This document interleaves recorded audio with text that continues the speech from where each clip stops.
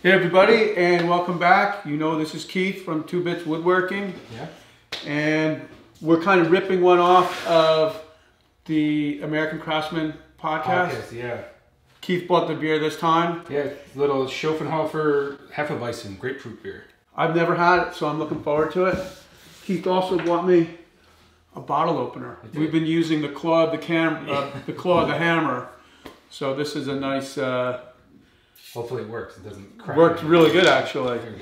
So, like I said, we're kind of ripping off the American Craftsman podcast with a new beer. Maybe we should make that a tradition. Yeah, absolutely. I'll bring the beer next time. Perfect. And it's nice to have a beer at the end of the day. Yeah. No woodworking. We're just talking. Just talking, yeah. There you go. So, you want to talk about the last projects? Have anything you want to... Yeah, the last episode, a couple of people had some comments and some questions, and one of them was, we touched a little bit on how you got started, and you know, woodworking is an art all on its own, but you also do a lot of painting. So what was your kind of motivation to get into that? Is it something you've always done? Yeah, so the funny thing with the painting, I think every young person might kind of wonder, like when they graduate high school and they're starting their journey through college, what are they going to do? And I used to go to New York City by myself. I would just, 17, 18 years old, I would just drive into New York City, find a place to park, and hang out down in the Village and go into Soho and look at the different galleries. And I just thought, oh, that looks like a fun thing to do, be a painter. Yeah. You know, like that's an easy thing to do. Yeah. So just being young and dumb, I started to put a lot of attention into painting. I was building furniture for clients. I started making some paintings for clients. When my wife and I opened up the gallery in 1999, I sold all my paintings and none of my furniture. Okay. And the amount of time that went into painting compared to furniture making was just incredible. Just so much longer to make a piece of furniture, and I was selling the artwork for more. So we just followed that. And because I can make things, I can make the frames, I can make a structure, I started to do a lot of custom work, which I still do today, for designers and architects. And I'm the kind of artist who will just say yes. So a client will ask me, hey, can you do this? Or have you done this? Or what do you think? And I just say sure. Even if I don't know at the time, or if I don't really kind of like the idea that they're talking about, Okay. I just keep it positive. And, you know, usually in that drive home from the client's house, wherever, the idea kind of comes, starts to form. Okay. In the moment, you might be like, well, it seems like a weird idea, but give it a little bit of time. The ideas start to come. And now with Photoshop, it's really easy to start to make your ideas easier for your client to see, especially in two-dimensional artwork, because the kind of art that I made was more abstract, steel, things like that. You've probably seen the stars that I've made. Yep. And I can make a small one and then make it look as big as I want in the client's home, just by digitally installing it there. Okay. So that's, and I still do that, and I like doing that, but it's great in business to be diverse and be able to sell a painting. And when you sell a painting, that's just like, wow, that's a great deal. Yeah. I wasn't expecting it, but I sold it. And then when you have a piece of furniture you're building for somebody, you've got that going on. And then in this new, almost bigger portion of the job now is the advertising. And between the advertising, between the client work, it all can financially make sense. Okay. One other question that we got from last episode was, you talked about the S4S and using that, and someone wanted to know if we can expand on how to do that, get those fine finished projects without the big bulky machinery, like the big joiner and planer, not having those. And then we know that you can do a lot with the table saw and jigs and... Yeah, like I have a jointer, and for years, that jointer was in the basement of the house because the shop is starting to open up, especially after taking that wall down. Right. But that was like the main thing. This is kind of an interesting thing too. When I started to make videos in here, I realized that this shop was a real mess. And when you are making videos, I think it's important to try to create a space that other people would want to be in. Mm-hmm. So if you go back to my older videos, you'll see it's just chaos in here. And that's because I'm doing too many things at once.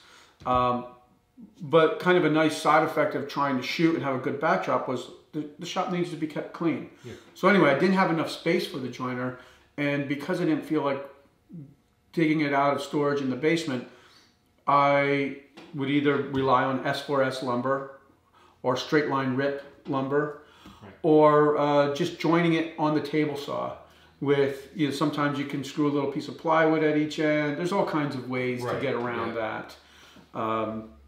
The jointer just happens to be a very convenient way to do it. Quick. It's quick, it's convenient, and it has other operations. You can use it for tapering legs. Yeah, I've always wanted to do that. I've seen it done. I've seen a lot of people do it on YouTube. It's just not something that I've ever done. What I used to do, like now I've been tapering smaller legs on the table saw. I used to taper the legs on the bandsaw and then run them over the jointer. They were never perfect, but since each leg is sort of, you know, so far away from each other, you don't really, they're within, you know, whatever, 16th of an inch or something. Nobody ever notices. But anyway, because when you're cutting on the bandsaw, it's going to be pretty good, but it might not be perfect. And then you're basically using the jointer to remove those blade marks. And I used to do that for years, and I used to use a Lee Nelson plane right here. And I still use that sometimes for that. I got to make a little bit nicer of a tool cabinet here. It's funny, I know a lot of people are really into collecting a lot of different planes. 3 or 4, 2 or 3 actually is really all I need. Right. See, that's pretty much what I use. I'm in a kind of a paring down mode. What do I really need? Yeah. You know, and because you just end up with stuff. We talked about that last time. It's sort of the more stuff you have, the less time you have. Exactly. Yeah. And I mean, you have all this extra room now. You could just start filling it up. Yeah. No, that's the fear. That is the fear, because it happens quick. It does. And I have that space next door, and the reason why the shop looks pretty clean right now is that stuff is just thrown in there. It's all out there. Yeah, we'll have to do a shop tour. That's coming. Yeah, that people have been clamoring, especially now that you've got this brand new shop.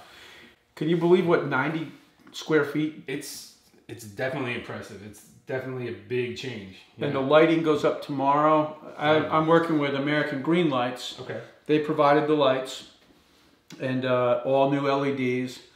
And my friend Joe's an electrician. He's coming tomorrow, and I'll work with him. And we're putting up 5 of the 48 watt on this side, 5 on that side, and I think 2 24s in the center. Oh, because back there eventually will be, I'd like to get a classic workbench. I mean, I'm one of the only guys who's probably, you don't have, but I don't have the room. The space. Yes, the space is, I'd love to do that. And, you know, I've tried to figure out ways that I can kind of incorporate it into a new assembly, outfeed, workbench. You know, you got one table doing 15 different things. It's, you know, I probably redesigned it like 5 or 6 times just trying to figure out what to do. I think just being able to have the density of the top is a huge thing, because even trying to chisel on this is a piece of 3/4 inch with 1/2 inch MDF on it, and there's so much give that you don't really get a good, you don't get a good strike, right, whatever it is. Speaking of projects and furniture projects, I watched the tapered tabletop video the other day, and just the way that you got that tapered, the step down effect. A lot of people actually liked just the look of the step down effect. That was a lot of people were like, "Why'd you sand it?" I personally liked it smoothed off, but you know, that's like, it's so funny when you're working on projects and you have a vision and like halfway through the vision to get to that ultimate place, you're somewhere and you're thinking, wow, it looks pretty cool. And it's easy to say sometimes, or tempting to say, hey, this looks cool, I'm going to leave it. Yeah. But first of all, that in my view on that one, I thought that was for the client, and I didn't think I could pass it off on them. Yeah. And then from a point of, it probably wouldn't look great unless you really sanded it, and that would be a lot of work.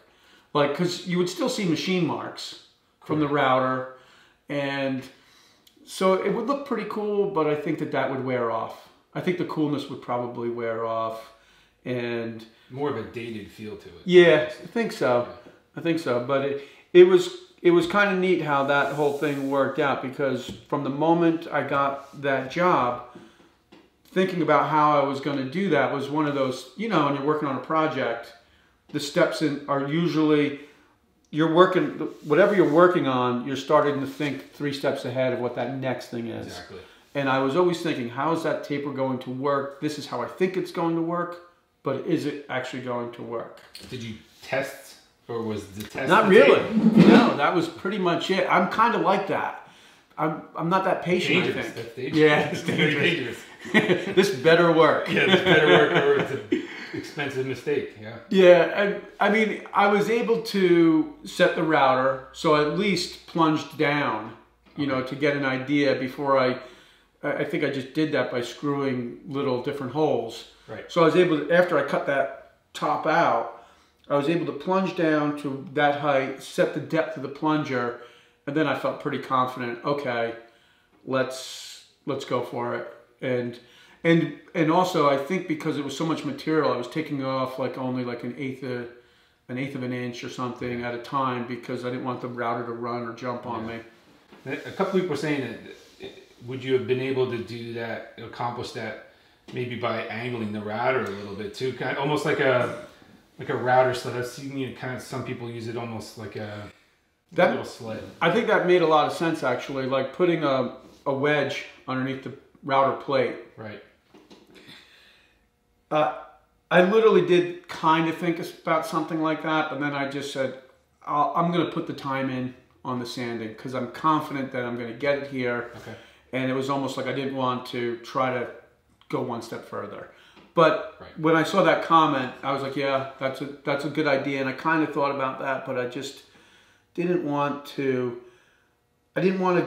venture into some other place. My goal was to get that taper. Right. You know, that was the thing. And it's funny because it is so simple, but it took a little bit of time to figure out. Yeah, you would think it would be kind of, you just got to round it over. Yeah, I've actually done it on a table that I have in my kitchen with a power plane.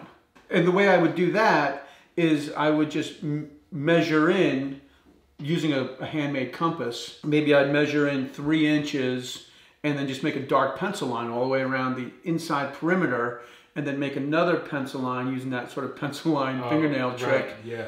So I have a 1/2 inch reveal. Okay. And then just saying to myself, okay, don't go beyond that line, especially with the power plane, because that's gonna really chew up some material, and kind of rough it all in. There's actually a video on YouTube, my cherry tabletop. It's all roughed in with the power plane. Then I think I used that Lee Nelson hand plane, and then I used the orbital sander. But with this table, there was no tolerance for anything that wasn't like perfect, because it wasn't for me. I'm trying to make something that doesn't have that all the questions are answered. So. We were talking about American Green Lights, and I know you've recently got a couple new sponsors, Acme Tools and Jonathan Green, and both of you've kind of been using Jonathan Green for long time. So it's something new. I'll talk about how I like to get sponsors. Yeah, that'd be great. Or how I get sponsors. Yeah. Sure. So for me, if I don't use the product, if I'm not familiar with the product, I don't want to sponsor it, because I don't feel I can do it honestly, and I feel like it becomes a tremendous amount of work to try to do it. So I have done that in the past, where you kind of try to get up to speed on a product, try to understand it, but it's so much work because it's not authentic. But if you're using a product and you love this product, then if you get the opportunity to work with them, that's really exciting because now you're using something you love to use. You already have a great relationship with the product. And the way I want to work with sponsors is I'm telling my friends, hey, this is a good thing. Because there's great products out there and there's really bad products out there. Agreed. Yeah. And if you can get somebody who might have a little experience with them to just kind of say, oh, this is a good thing. Of course, I want my sponsors, I want people to buy my sponsors' products. But ultimately, I want them to buy it because they're using it in a project. I don't want to just go out and buy it for no reason. Right. Yeah. And that'll happen. I don't work with some companies because there's a real push on products that I don't think are necessary. Okay. And so because I don't want to waste my money, I don't want to waste my time trying to figure out where all this stuff goes.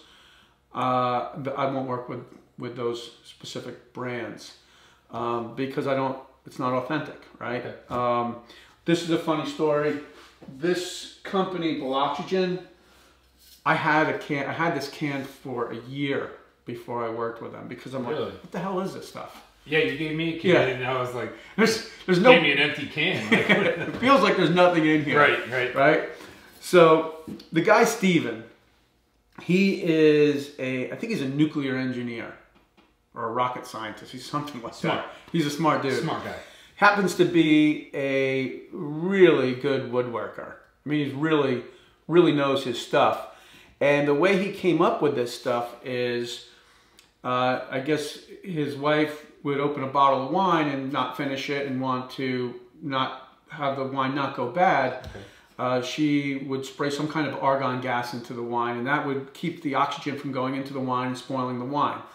So here he is, a woodworker, with all his oil-based finishes going bad, and he thinks, well, why can't that work? So after he explained that to me, and then I used it, I was like, holy cow, this stuff really works. Yeah. And the test for me was Zinsser, I think, cover stain, oil-based cover stain. Yeah. Zinsser oil-based cover stain.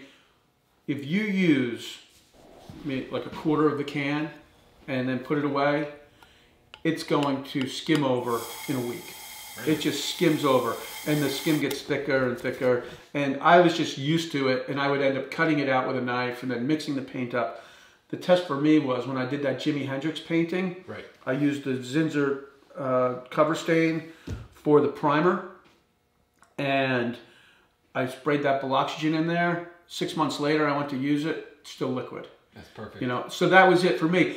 And if you've ever used any kind of oil-based polyurethane or water locks, you know that they skim over. Yeah. And so not only are you wasting money, but you're wasting space with the can that now is taking up space, and you don't know what to do with it because how do you dispose of that? You have to go to the recycling center. Right. And that's bad for the environment. So it had all these things, and he just sponsors a few things. I hope to work with him more regularly because it's just a good product. And this is a Blockoxygen commercial, but it is. It's a good product, and it's a good guy, yeah. And I think that it serves a positive purpose if somebody buys that, and they need it. If they're a woodworker using oil-based finishes, it's going to save them money, yeah, and it's going to help them out. And what about like for those of us who are kind of just starting out? People have contacted me about doing some free product for placement or affiliate links, and I think like for me getting started that might be okay because it's not like those companies that you're working with, those are long term. Sure. You're hopefully gonna have them for a long time. Yeah. Like these that I'm thinking about working with, more of a short term, like maybe free product or that kind of thing. Well, I would get the product and see if you like it. Yeah. And if you like it, then story about it every time you use it because it's authentic. Yeah. So I've got a Bobcat lawnmower. I really like my lawnmower. I did a lot of research before I bought it. And if it's appropriate, if I'm cutting the lawn, if it makes sense to say, hey, this is what I'm doing, I'm going to tag Bobcat, because I want them to know that I'm a fan of their lawnmower, and to somehow get on their radar if they ever want to work with an influencer. Right. The lumber rack, there was a couple questions. You and I have both dealt with this recently, is the cost and the availability of pressure-treated lumber. It's like, it's ridiculous. It's hard to find. Somebody left there's a few comments about that, I think. Yeah. Keith recently built a lawnmower ramp, or ramp into the shed. Yep. And he had the same problem. I was able to get just enough material for that. I think I was actually planning to build the platform part out of 2x10s originally, which I think would have been overkill. I don't think there's any need for that with the bracing. But I don't think they were available anyway. Yeah. And they were expensive. I was like, oh my gosh, this rack is getting really expensive. I think that, and it was wet. Everything was soaking wet. Super wet, yeah. A few comments were saying, geez, he's driving those screws so deep. But you're not trying to. No, it was just because the lumber was so wet. It's just sucking right in there. Yeah. But that thing isn't going to go anywhere once that wood dries out. Exactly. Yeah, and I couldn't find 2x6s to do the frame for the shed ramp. Yes. So I was like, all right, I'm going to catch flack, but I did it using 2x4s because I went to 3 different stores and couldn't find 2x6. I did eventually found it, so I'm going to, when I get all my other projects done before the surgery, you're going to swap them out? Yeah, I'm going to pull them off, put the 2x6s on. Oh, is there that much of a sway in it? There's enough. Between the seasons, it might get a little bit more flexy. I'm not driving a lawnmower into it, so it would probably be okay. But it's just, I want it to be done right, and I don't want to have to do it again down the road. Well, my lawnmower rack is small, or lawnmower ramp is smaller than yours. You've got a larger span, I believe. About 7 feet long, yeah. Mine, I think, is like 44 inches. Okay. But I always get a lot of questions on why I filled it with gravel. So I made a frame, and I used 2x4s, and it's actually sitting on the ground. And then I filled the frame with 3/4 inch gravel, and I did that to just to keep the groundhogs out. And that shed over there, maybe we'll talk about it when we do a shop tour. That shed. The whole bottom of that shed had rotted out. I'll try to find some footage. And the reason for that is the water just fall off. It's not a flat roof, but a very gradual pitch. Okay. And then it would just kind of fall in against the ground and splash up and just rotted the thing out. So the new shed has a 2-foot overhang, and I put a new metal roof on it, a corrugated metal roof. And when I put the siding on, I ran aluminum up the framing, I think 18 inches. And then I ran wire down on the ground, or chicken wire, or kind of a thinner mesh, I don't know what you call it. But anyway, so it went under the ground, and then I framed out with 2x4s that come 3 feet off of that building, and filled that with 3/4 inch gravel. I think that's it? Yeah. Yeah, so anyway, so that's about it for today. Shop tour coming up, and we'll talk about more projects. And I think kind of going into the sponsor thing was cool, and I'd be happy to talk more about that. I know a lot of people have questions, so. Yeah, it's one of those things, if you can let it happen naturally, that's the best. And then the other piece of advice I'll give on content creating. So if you're making videos for YouTube and making videos for Instagram, get in the habit of saving or exporting those videos in several different ways before you get rid of it. So, for instance, the video on the log rack. So that was a sponsor by Jonathan Green. So I'll save that. I call that the YouTube video. Okay. Then I'll save the same thing without any sponsor shout outs, without any sponsor overlays, and save that as a version, just without the sponsors. Then I'll save it again without any music. Often I don't use music. I think I did in that one. Yeah. Without any music. Then I'll save it a third time without any music or transitions or voiceovers. Really? Okay. And the reason why I'm doing that is you can take that YouTube video that is, you know, let's 6 months from now, it'll be 6 months old. And now you can take that and chop it down to 55 minutes or seconds.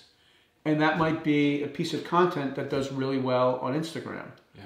So I know this only from kind of kicking myself in the butt, saying to myself, why do I only have one version of this video when I could redo it? Because once you have voiceover and music, to try to fast forward that, because the cool thing about fast forward, and we all know this from Jimmy DiResta's videos, is that subtle sound of the machines happening. Yeah. It makes it make sense. You take that same video, you take the audio away, and I think it's missing something. Yeah. So that's a good habit to get into. Save your projects in a couple different ways. It doesn't take that much time and it doesn't take up much space. Right. And then get in the habit, obviously, of putting everything on an external hard drive. Yeah. Dating it, putting your files in, because you can always go back. Literally, I'll go back 3 years for a Throwback Thursday or a Flashback Friday, and I'll be like, oh, that was a cool video. I'm going to put that up. And all of a sudden it gets 80,000 views on Instagram. That's great. And those 80,000 views turn into be 400 or 500 new followers. Yeah. So that's perfect. Little bit of advice, I guess, on how you manage your content that you're making, because it's a lot of work. You may as well get as much as you can out of it. Agreed. All right, man. This was fun. See you guys next time. Be good. That was cool. Yeah.